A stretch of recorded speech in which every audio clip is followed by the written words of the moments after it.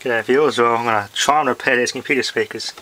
They aren't actually too bad for what they are. Better than today's modern garbage anyway.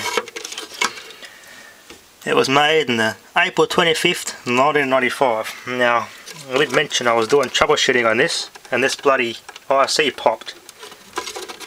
So off to eBay, I bought some very cheaply. So I got more than what I needed. Just over $2, free shipping. Gotta love China. And I got some decent solder wick because I was running out. So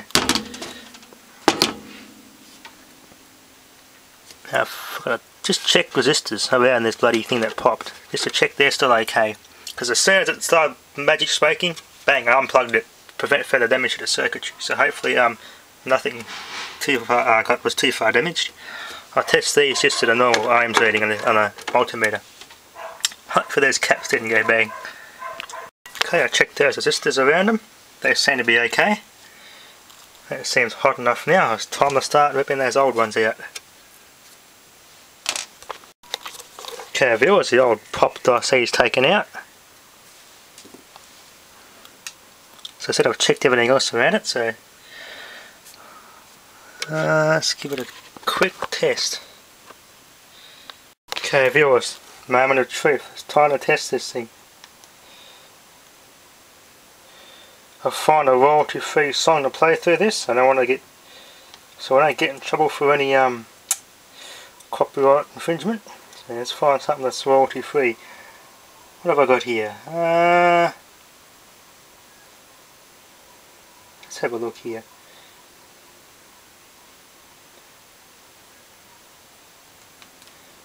Alright, let's get this track ready to play.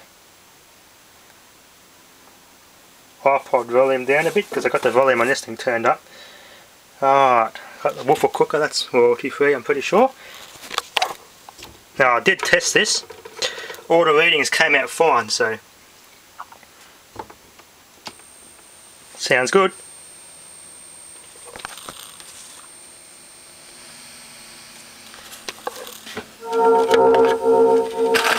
Yeah, dirty controls, I thought so. That sounds pretty good.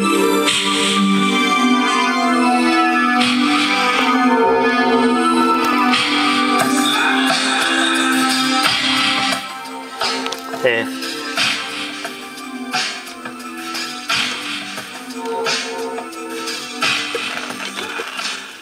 Dirty controls now.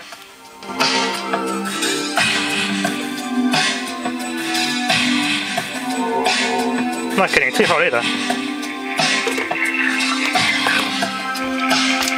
Power off. Now don't run these things too long without the heatsink. Now I had the volume up almost flat out there, so I'm shutting that off so those don't burn out.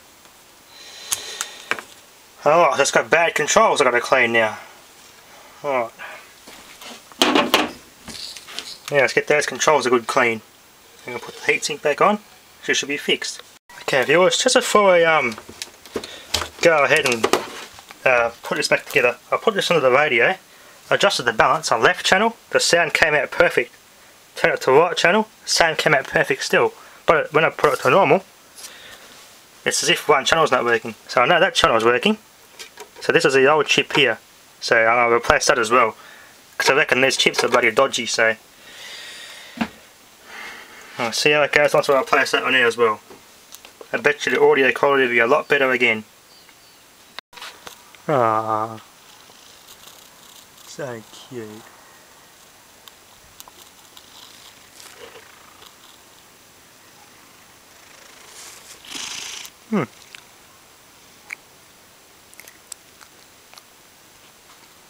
Phew, your breath stinks, cat. Fish breath, eh?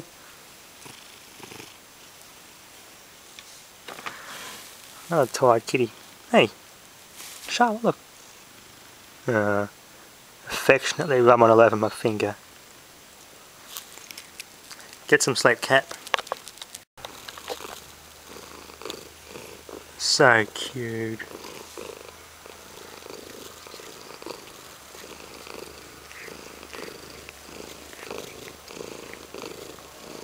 Oh, gotta love cats.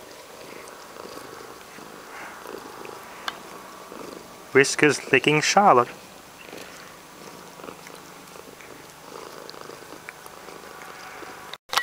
Okay viewers, I'll replace that other audio driver. It's a good idea to do it anyway because you don't want a new one next to an old one. It's got to be at the same made at the same time. Alright, I just tested it and it works, but I've still got that channel balancing problem. So I'm going to look at capacitors next. So I'll do that in another video, so this will be part 1. They're all licking each other again. Thanks for watching.